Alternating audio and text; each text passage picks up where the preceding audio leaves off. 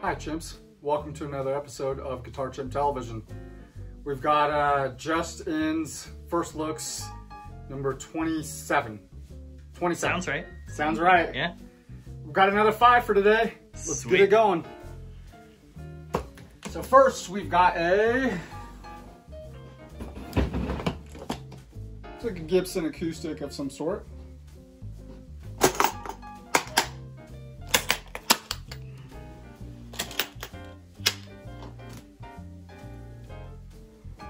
Oh, that's not your... No, not at all. I'm actually somewhat unfamiliar with it. So what we've got here is a Gibson. It's like a CF 100E. It's a Japanese signature model of an artist. Like I said, I don't know the name of them, but it's a CF 100E is what it is.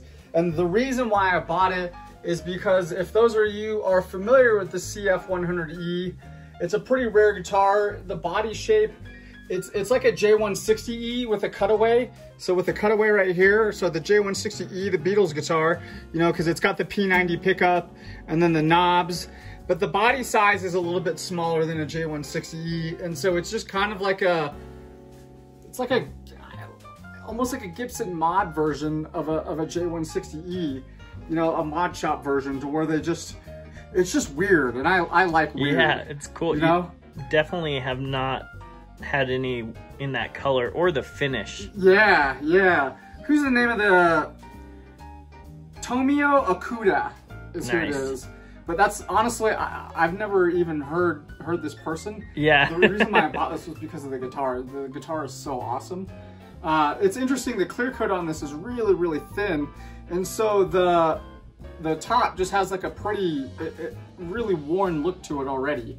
Feel to it because the clear coat is so thin on it. But yeah, I just love it's definitely a different look to it. The way the light shines off of it is different than like a glossy. Yeah, it's finish. like a quirky looking, almost Andy Warhol looking like J160E. Yeah, it totally is. Yeah, that's cool. It's just, and this pick guard, how it's single ply, and then it's a really thick white pick guard. It goes really well with the, I'm just gonna call it orange, man. Yeah, with that top, it looks. The top is pretty much orange, Looks and then killer. And then you've got your P90 pickup, which I don't know if you've ever played these, but they give kind of a, I really like, you can get a really good dirty clean out of them, if that makes any sense. Oh, that's cool. Yeah. They're not, in my opinion, for like having a pickup that sounds super clean, I don't particularly like them because they're P90. Yeah. But like you can just get that perfect amount of a little bit of dirt. Yeah. It sounds awesome. But really, really cool guitar. Looks like we've just got like a mahogany back. So there's our Gibson Custom Shop logo. Yeah, I like this thing, man. Yeah. It's cool. Yep. And the color combinations they chose pretty wild, great. Man. Yeah. What do we got in the case? Yeah, we've got one of these things, you know. So this is a 2015 checklist. Is the date on it. And then we have a certificate of authenticity. Oh, we've got a picture. Oh, let's see that. Of Tomio Okuda, CF 100E. Super, super awesome. Yeah, looks like the one he plays. Exactly, yeah. That's cool. I don't know. It's pretty interesting. This says 174 right there. I would have to do a little bit of research on to, I'm wondering what that means, if that's 174 out of X amount that they made. You don't see these very often. I'm assuming that's what that's going to be. So like I said, I don't know how many of them they made. Oh, one thing that's interesting about this one too is, check this out. So it's got the first and the fifth on this it's 13414, which is a 2014 serial number, but we have a 2015 production date on this one. And I get people that ask me about this stuff every once in a while, like, hey, why did you say this was a 2015 when clearly the serial number says it's a 2014? Anytime there's stuff that's kind of like right around the edge of December, January, February, you could see this happen to where the serial numbers are slightly off like that. Yeah. I mean, you can tell same serial number on both of the checklist and the certificate. Yeah. So, yeah. So now you know. Yeah. And the more you know. The more you know. Yeah. I really dig this model, though. Yeah. And I didn't know they did P90s for acoustic guitars. So that's really cool. And the J160E, the Beatles stuff. That's why they're not a great sounding pickup, right? But sometimes trash is beautiful. Yeah. So yeah, it's not trash. I'm a fan of P90s, so yeah, I prefer that sound over some of the other pickups. Yeah. Okay, moving on.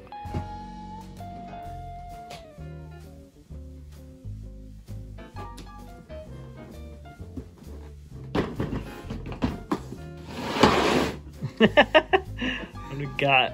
Epiphone Elitis. Oh yeah. You guys should be able to guess what this is, because it's... I feel like it's gonna be a Beatles day. I just need more Ricks and yeah.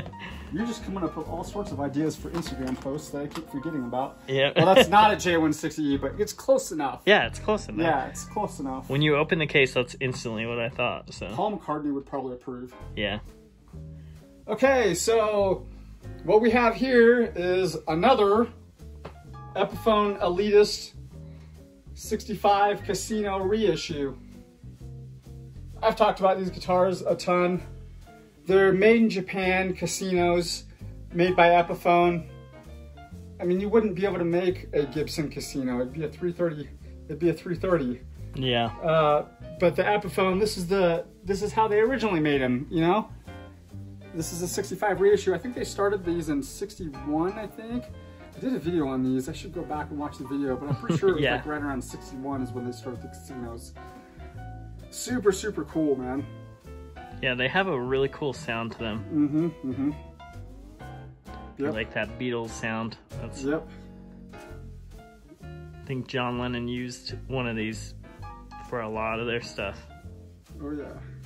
Well, I'm pretty sure the Casinos are a full hollow, I believe. I don't think that these are a semi-hollow. I think you're right. Yeah. There's no block in it. There's no block in it. And then it is, I mean, it's obviously a laminate top, back, and sides. That's how they did the 335s and all this type of stuff. I think you start getting solid is maybe an L4, I think is when you start venturing into that, is when you go solid.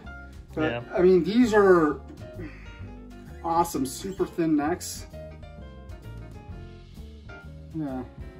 Yeah, definitely one of the better things that Epiphone has done. And it's just really, this thing is really light and almost resonant feeling. Yeah, is how it feels to me. You could really just strum on this thing. I'm gonna massacre this, but yeah, it's not in tune, but you could tell. Yeah, imagine it's super resonant. It's one of those guitars that like sometimes when we play guitars, we just pick them up and play them acoustically. Yeah, and this is one of those guitars. Yeah, you can do that. Yeah, and it resonates really well. So, and we've just got some of this stuff with it. You know. All the case stuff that you want to really, you should keep this stuff. You know, just keep it. Keep it in the case. Yeah, it was born with it. Yeah, should just stay with it forever. And the silica gel. Don't eat that. Do not eat that. The purple in this case. I like. It's very cool. Yeah. I like it a lot. Mm-hmm. Sweet. I'd like to keep one of these someday. Yeah. Specifically the Elitis ones, just because they're a great guitar. Yeah. Yeah, they're probably. I'm a fan. One of these days, they're going to be impossible to find, and I'm going to look back and go, "Oh, I should have kept that one." Yeah. That can be said about a lot of the stuff we get. I know. What do we got next? So what we got here is. Gibson. Guess what's in the case? I'm gonna guess an SG of some kind. Probably. We've got our SG shape. FG shape. FG. It's like the BFG without the B. Okay. Oh boy. Oh yeah.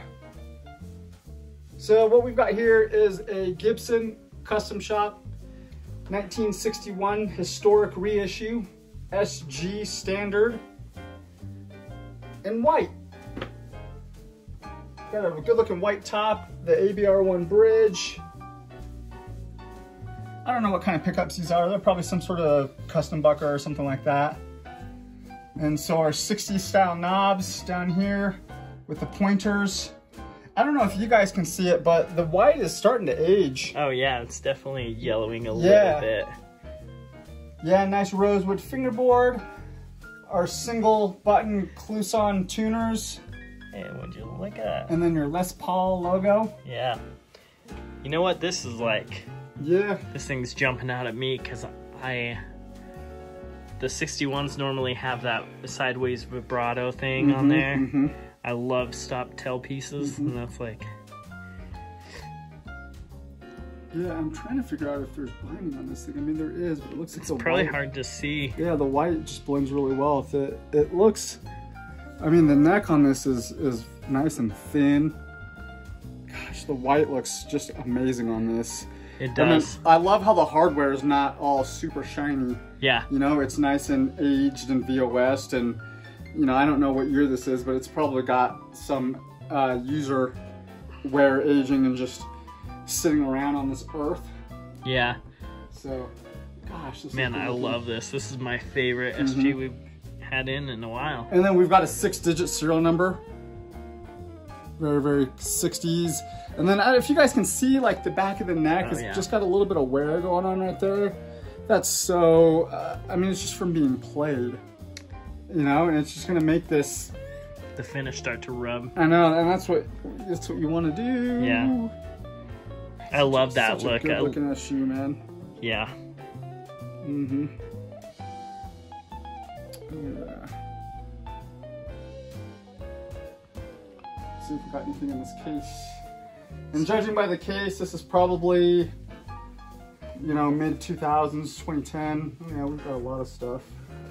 We've got a lot of stuff. I don't know.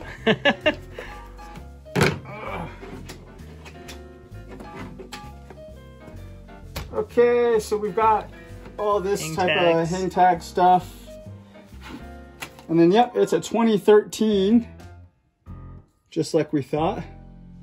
So with an 02 serial number, actually, just like we talked about in the last guitar, I think, the first one that we had. Yeah, because this one was put out January 2nd of 2013. So it was like the day after. So the serial number is an 02 serial number, or a 2012 serial number, I mean, but it's a 2013 guitar. Interesting. Very interesting. Yeah. And it's probably, I'll bet it's like the last digit or something like that. It's one of these digits on the 6 digits. I don't know off the top of my head, but yeah, one the of them. Custom Shop changes it up quite a Yeah, bit. on these ones, and again, off the top of my head, I use Google a lot. Yeah. One of these designates like the model that it is. Like for the for a Custom Shop Firebird 7, it would be something. For a 68 reissue, 6 digit, it would be something. And then for a 60, you know, an SG reissue, it's one of these, and then one of these digits is the year. But on this 6-digit series, that's how they do it. Nice. Yeah. Yeah, this is a pretty sweet SG. Cool.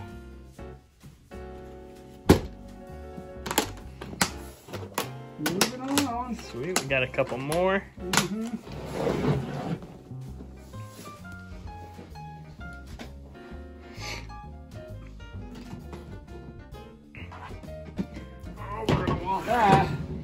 Looks like Check that right there and remember that. Someone's kid got a hold of a marker. Yeah, I don't know what that is. Yeah.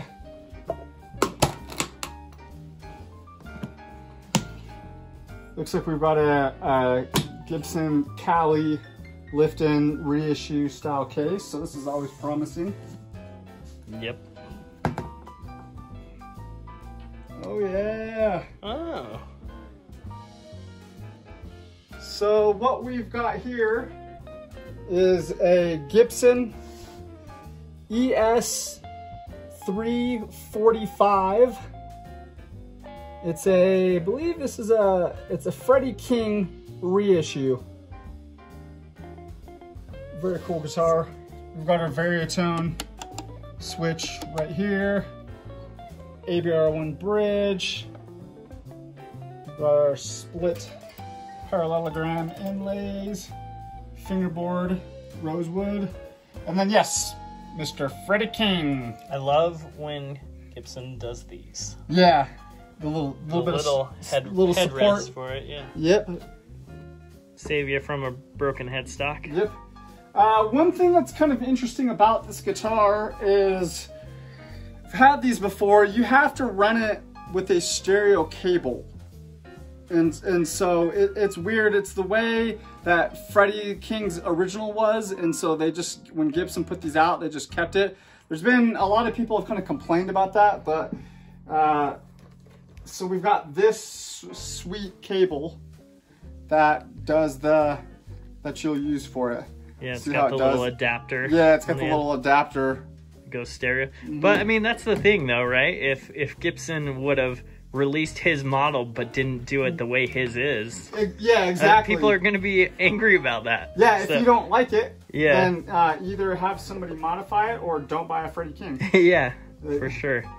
Yeah, it's cool that they keep to those things, you know. Yeah, it's really good looking though, man. I mean, this 345, this cherry top on this, I love the way the hardware is. It's not like super shiny. It's nice and mellow and just, you know, VOS a little bit. Let's see if we can get in there. Freddie King artist model. And the wood is really super good. Pretty on here. Yep. It's kind of like the middle guitar between the 335 and the 355. I really like the 345s a lot. I like the 345 or 55s, but sometimes, so 355 would have a Les Paul custom logo, and then it would have the binding and stuff like that. But sometimes I just like things that we've talked about this, like the difference between a custom and a standard. Yeah. You know, like standards, they're just a little, they're minimized, right? Yeah. And sometimes it's better. Yeah, it's true.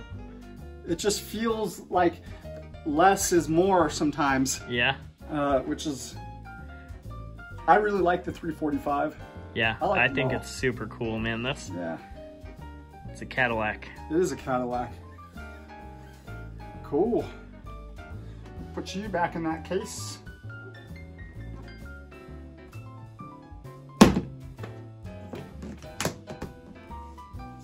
Yeah, it's interesting, all the artist models out there that do that, though. Like the Alex Lifeson is a stereo.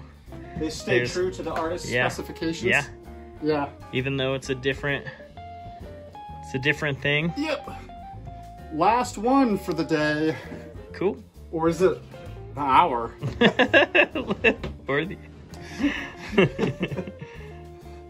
We're not filming another one of these directly after this one. No. No, we would never do that. We wouldn't do that. Yeah, I'm wearing a different shirt in all of them. Come on. Okay, what do we have here? Oh, should we switch sides? Let's do that. Right? Yeah. Yeah, okay. We're talking about this. Get with the program. Yeah, we're so professional at Guitar Champ. Okay. Oh, yeah. What? Yeah, so what we have here is we've got a mid-70s Rickenbacker 481 with the, get on those frets. Yeah, I'm trying Slant to do fret. Yeah, look at that. That is crazy. Yeah, this is very opposite of gent. Yeah. Yeah. You'll see a lot of fan frets that go on the lower end to make the low longer, but this is making the high longer. Yep. And then we've got our, you know, other than the slant frets off the top of my head, I really don't know a ton, but we've got these Rickenbacker pickups. I would imagine these are possibly some sort of humbucker. Honestly, they're pretty hideous looking. Yeah. But I mean, but it's quirky, man. That's cool. Yeah, that's part of the appeal to this guitar, though, is it's hideously quirky. Yeah. And that's great. We get bored of all the Les Pauls and things like that, and so sometimes we need things to be hideously quirky. That's why I can't hate on Gibson so much for doing stuff like the Firebird X and things like that. It's because I don't know, I like their stupid what's stuff the new too. one they did? Oh my gosh, I can't even think. Or the Gibson I? The one with the 2P90s. It's like a special, but it's like it's an odd shape. I don't know. We'll have to look. Man. Or the reverse flying V's. That's ridiculous. Yeah. You could kill somebody with it. Yeah. It's cool, dude. I like the odd stuff like this. Yeah. So the color on this one is Burgundy Glow. It's really good looking. I don't know what this switch does. I would imagine maybe it's some sort of coil tap, but it is original. When I first saw these, I didn't think it was, but these switches are original. And it's such a cool guitar.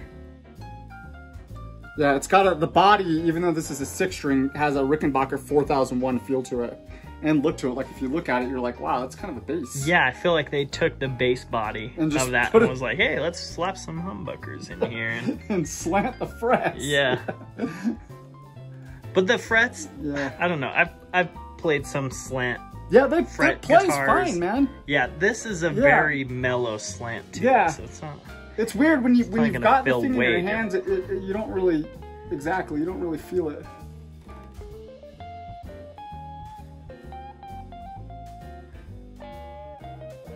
Yeah, it's a pretty piece of wood on the back. Mm-hmm.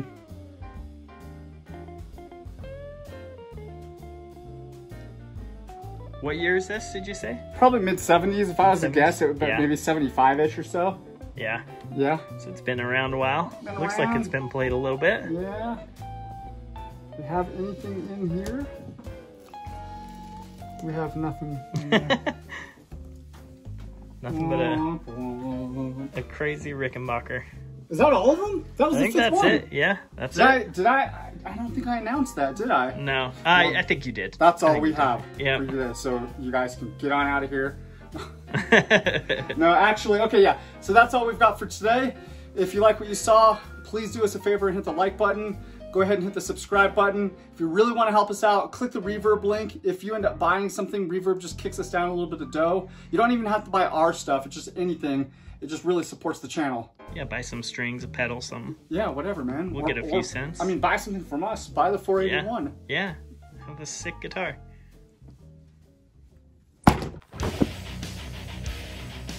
Oh yeah! What's going on, chips? If you like what you saw, go ahead and hit the like and subscribe button. If you don't like what you saw, go ahead and hit the dislike button and leave me a comment. Oh, yeah.